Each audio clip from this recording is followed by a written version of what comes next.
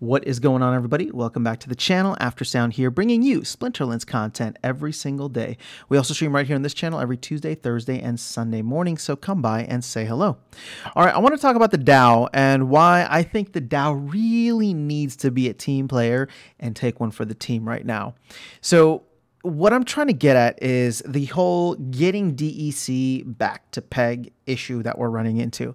Now, we need syncs, we need utility, we need all that stuff, we need new players, you name it, right? It's all over the place. But there's a ton of capital that is just sitting in the DAO right now that is not doing anything except losing value. So if you check this out here, we have sent 15 million SPS to the DAO from node licenses and about 53 million SPS from Riftwatcher sales. So if we go over to the DAO, there is 69 million SPS that is sitting in the DAO doing absolutely nothing. It's just there, and it's just losing value as SPS continues to bleed out.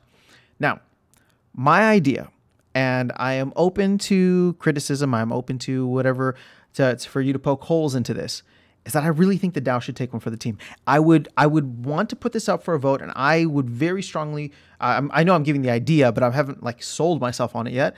But that being said, I would strongly consider voting for this, which is, I think the DAO should sell some of that SPS, buy a crap ton of DEC off the market, and just hold it. And right now, DEC is trading at a discount, right? We're 0.72 or like 730 Splintoshis roughly. We need to get that back up to peg. We need to get people to start burning more DEC. We need to get people to start burning SPS to give it value and utility. Now, one of the strongest arguments that I've seen put out against putting DEC into the DAO is that people don't want to have a token that doesn't have upside potential, right? So, for example, with the Riftwatcher sale, many people did not want to put Riftwatchers in for DEC or to be sold in DEC. A lot of it was like, you know, kind of crapping on the sellers or on the early buyers. But the other argument that I saw, which was intriguing at the very least, was this idea that we wanted to have a token that has the potential to go up in value over time in the DAO. But I think we can be more open and flexible to that than we need to be, right? So the way that I'm looking at it now is, okay, well, we have 69 million SPS in the DAO that's just lost value, right? It was put in there when SPS was roughly like 9 cents, maybe a little bit more. And so like the DAO itself has lost like 66% of its value, and the SPS is just sitting there not doing anything. It's not providing liquidity. It's not staking. It's not earning any rewards. It's just sitting there. So I'm actually not as opposed to putting DEC into the DAO. Again, I don't think it should be all DEC, but I think it's worth considering putting some DEC in there just so that there's a kind of diversified mix. Now, granted, SPS and DEC at this moment in time are still so correlated, but over time, the idea is that DEC stays at its stable value while SPS, you know, does its thing with the flywheel and goes up and down, but hopefully more up than down, at least more up than down than it has been in 2022. So you got 69 million SPS in there, and I just wanted to let's pull the calendar out for a second. So, or not the calendar, the calculator. 69 million SPS times 0.027, shall we say? 0.0028, right? 2.8 cents.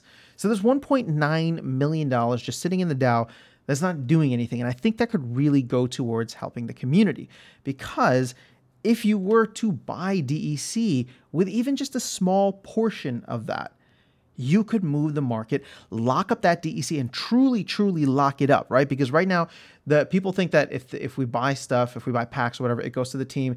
And sure, the team's not going to sell it, but they can, right?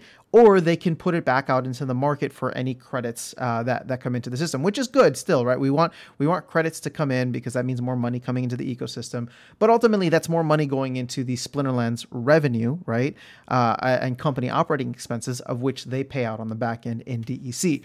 You put it into the DAO and it actually gets locked up. It actually gets locked up until we, as SPS stakers and holders, decide what we want to do with it. So I would love to put it up for a vote to make this decision to buy some DEC. I know that's going to put sell pressure on SPS, but we all know this thing's going down anyway, right? So at least in the short run.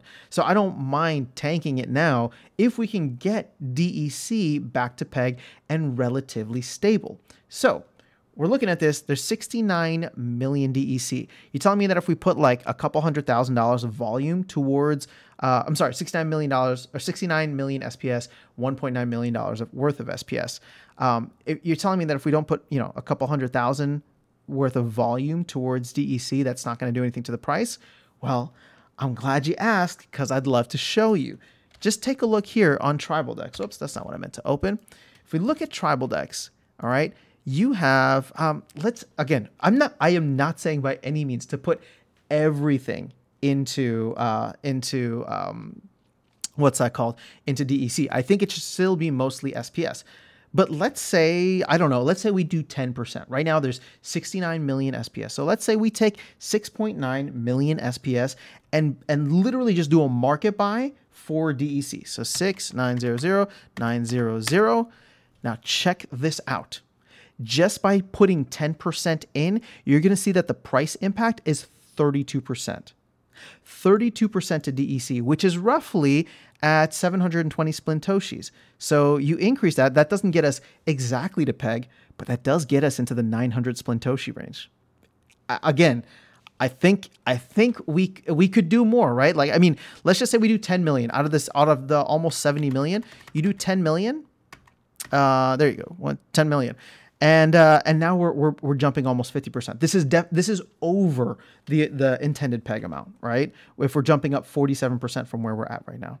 So this is what I'm trying to get at. There is capital sitting in the DAO that is not doing anything right now, and I think the DAO should really take one for the team and take one for the community, help us out, and just lock that DEC up. And in the future, and I'm talking about like future, right? Because at this point in time, I don't think anybody's talking about like, hey, what are we going to do with the funds for the DAO? I think this is accumulation period for the DAO where a lot of these products end up going into the DAO. I'm sorry, a lot of these product sales, the revenue from that, something like a Rift Watchers, or if they do like the fees and stuff in the future, that goes to continue feeding the DAO in the future. But it's not until we get to maybe 2026 or end of 2026 when the first SPS rewards will finally run out. And that's what I'm thinking, or what I'm thinking of like SPS staking rewards, right? That'll be around the 65-month mark is the end of 2026.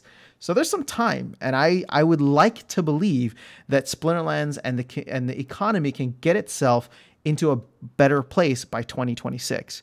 So, you know, I'm all in for it. Again, it doesn't need to be 10 million. It could be less. It could be more, whatever the case is. But I say we sell some of the SPS that's sitting in the DAO, buy some DEC. That DEC at its lower rate still has the potential to go up in value, right? Slightly. So it's not like it's a complete, it's a complete miss. But I just feel like there are definitely good opportunity, or this is definitely a good opportunity to help with the game economy. It doesn't seem like a nuclear option. The team doesn't need to do anything or add any additional resources or put out any cards or put out any kind of new products.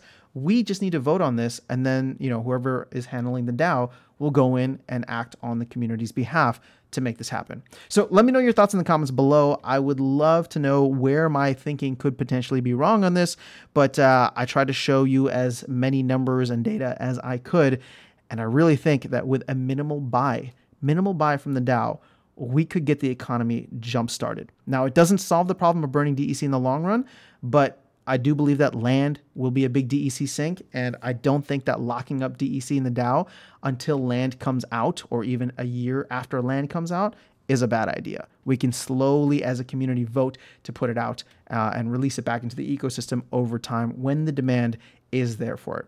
But that is all I have for you guys in this video. Let me know your thoughts in the comments below. I will catch you all in the next one and see you around the game. Take care.